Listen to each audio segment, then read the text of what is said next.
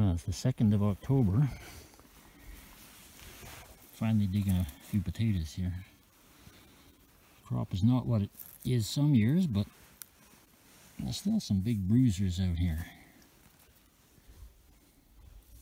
Somebody's coming to check out what I'm doing. The formerly wild black cat. One of her kittens. Anyway, this potato patch is severely infested with pigweed. Apparently I've neglected my weed killing the past month or so. So I gotta pull most of these weeds out of the way to find the potatoes. No help from the cats, they're just gonna come and watch. What a beautiful day for the 2nd of October. I think we're going to be well above normal again. Smoke in the air, somebody burning something somewhere. No wind, which is always a rare treat in this province.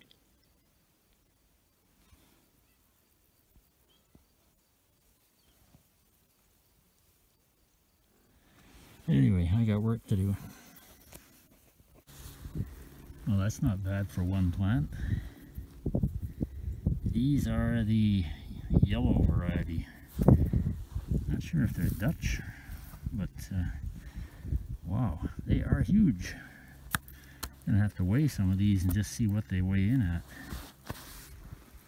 That was another plant. I'm calling that red. Yeah, we got a ways to go in the weed patch, but it ain't gonna happen in one day. Blue skies coming in, good weather. What's the rush? Well, would you look at the size of them potatoes? I keep thinking I've seen the biggest ones. These were all from under one plant. So there's 1, 2, 3, 4 huge ones and 3 little guys here. Not bad.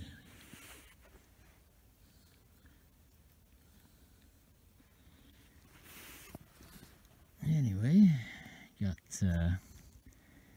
over a row and a half left to go.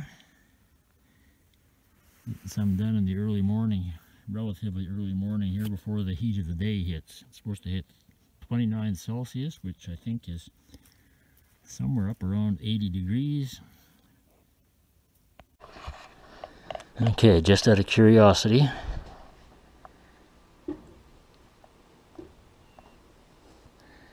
that's a 3-pound potato. Another one here. I think it's a shade lighter. No, it's a fraction heavier. So just over 3 pounds. That's got to be some kind of a record.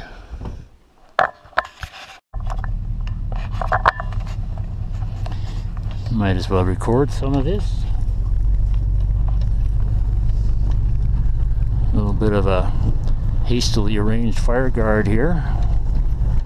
Yeah, this was an unplanned fire. The neighbor was burning stubble and the wind blew some embers apparently, get into my fence line and burned some trees. Luckily it wasn't too big and they were able to get ahead of it and till down a fire guard, so we're good.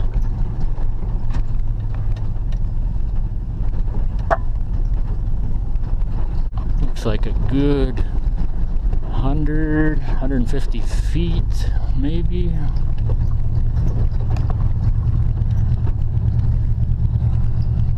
Should be adequate.